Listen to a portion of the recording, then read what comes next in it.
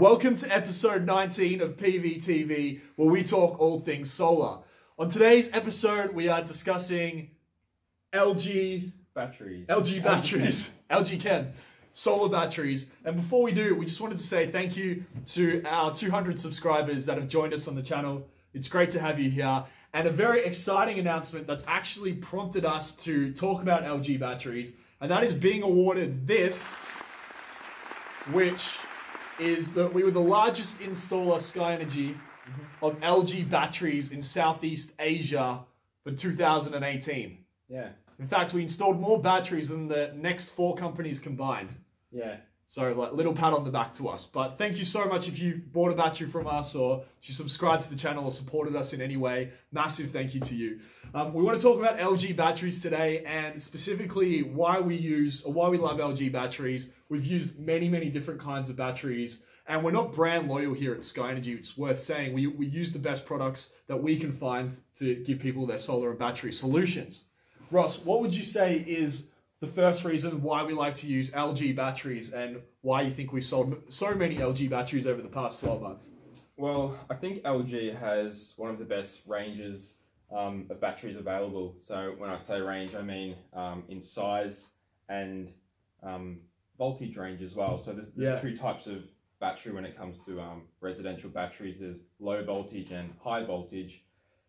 They're not all that different in terms of what you can expect to get out of them. But LG has a range to suit either requirement. Yeah, and what would be an advantage and a disadvantage, I guess, of high voltage and low voltage batteries and having that choice? I believe low voltages are really good for off-grid and that sort of application. What it means for the home, honestly, is really not that much of a difference that we've come across so far. We've installed plenty of high voltages and plenty of low voltages. It seems to be brand specific to an extent. Yeah. So different brands of inverter favor high voltage or low voltage batteries, and LG provide an option for both. Yeah, exactly. So if you like your Solar Edge SMA, they've got an option for that. If you like the SunGrow or SunGrow, Victrons, they've got different choices. Yeah, exactly. So LG have an option for pretty much most sort of solar setups to add an LG battery on high voltage or low voltage. What else? And you talked about the range. So you've got 6.5 kilowatts, the battery start at. So they actually start at a more manageable size for people. You don't have to start with a huge battery when going LG. Yeah. You can start at a 6.5 and they go all the way up to 13. Yeah, you can go 6.5, 10... Kilowatt hours, we're talking. Kilowatt hours. Capacity size, sorry. Yeah. So 6.5, 10, 13, and then you can even double those. Yeah. So you can have 2 6.5s. You can even go with 6.5 and a 10. Using LG's little combiner box. There you go. So it's very flexible in how you expand on the system and how you can grow the system. Which is great because not everyone needs a huge, 10, 13 kilowatt hour battery. Some people only need a 6.5 and they can spend the money on a 6.5. Yeah, the 6.5 is being pretty popular as well. So obviously a lot of people want to start with that smaller battery now. Absolutely. In terms of the second advantage to using LG batteries, what would you say the second advantage to LG batteries is? They're very available. If that's a word. Yeah. So there's never any supply issues. They've got a great support. The service team's here in Melbourne, Australia. And where we're based, so that's handy. So you can, if you're on site or if you have issues, you can give actual LG chemical. So you don't call your supplier or anything like that. Or America or China. You call the local support team here and you can get really good tech support here. And when I say available before, their supply is also really good. Yeah, and that's important to note because when it comes to solar batteries, probably the biggest downfall of Tesla is that they haven't had the production process ironed out, as we've mentioned before. So people are on these 12-month waiting lists, where because LG Chem has been around for such a long time, making chemical products and eventually batteries, they've had that production process ironed out. So people buying an LG Chem battery can get it the next week. Yeah. You're not waiting 12 months or longer for a battery. And so that availability plus the support that's here for us locally in Australia is really good and gives us a lot of confidence when recommending LG batteries to people, that not only will they be taken care of by us, but that they'll be taken care of by LG. And when you're spending that much money on a battery, you want to make sure that the company that's selling it to you, not us specifically, but LG, is going to be around, and they've definitely got that reputation. That they're going to be around for a while. Now, this is really cool. This is something I learned. This third thing we're going to talk about actually, when we caught up with some of the guys from LG last week, Yeah. and we were discussing some of the LG products, some of the guys who work at LG Chem in Australia, and we discovered that there's a recycle program. Yes. Which is awesome. I was blown away. What's this recycle program, Ross? Yeah, well, it's a question a lot of people are asking is what will happen to these batteries. They've all got 10-year warranties and we want to get 10, 15 years out of them, but what is going to happen in 10 years when we start getting rid of them or they come to the end of life? Do they go to landfill? Do they poison the earth? Yeah.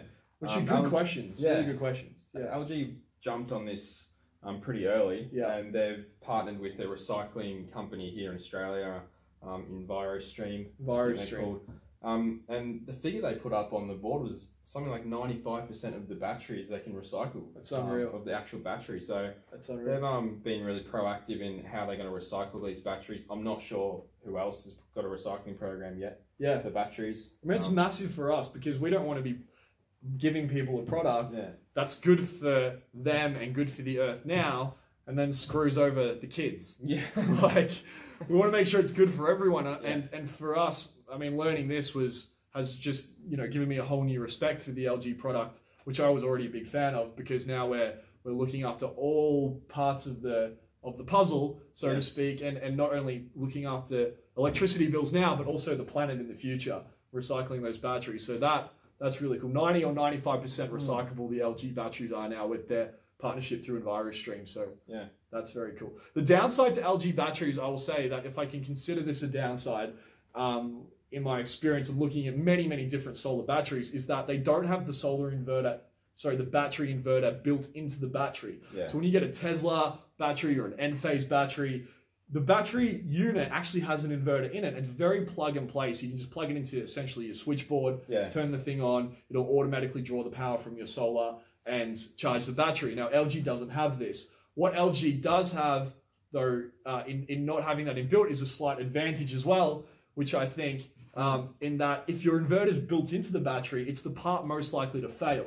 Whereas because with LG batteries, you have to buy it externally. If that fails within 10 years and the battery's got a 15-year life, you can just replace the inverter, the battery inverter. You don't have to replace the whole battery. Yeah, and from experience, we know inverters are one of the most common things to fail in a solar system. So the fact that you've got, like you said, it's good and it's bad. So it's not as easy to install. It's not as easy to just chuck on your house. It's got a little bit more involved installation-wise. You have to buy the battery and have an inverter, or buy a battery inverter with the battery. But when it comes to servicing and repairs of anything that could go wrong, you can split it out into what the problem actually is. Yeah, so if the battery lasts 15 years, great, and you can just replace the inverter after 10, which is relatively 10 years, 5 years, 10 years, which is relatively inexpensive. Yeah. Rather than, if you've got a Tesla, the inverter's actually built into that with the battery, and if it fails, the question is, well, do you have to replace the whole unit? Yeah. And once your 10-year warranty's up, you might be kind of screwed. Yeah. Well, no one knows at this stage. So that's something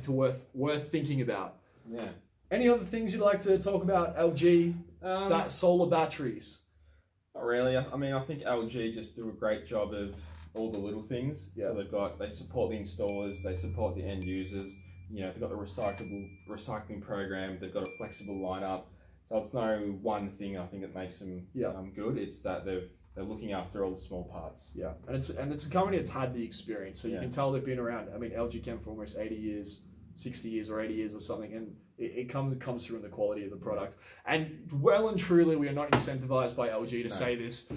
We've worked with many solar batteries, and installed many solar batteries ourselves, and found that for the reasons we mentioned, that we like to use LG. Once again, thank you so much. If you're one of our 200 subscribers, it means so much to us that you've subscribed to our channel. Thank you for being a part of this. If you get any questions about solar and batteries, leave them in the comments below this video. And as always, we look forward to answering them for you on the next episode of PVTV. Take care.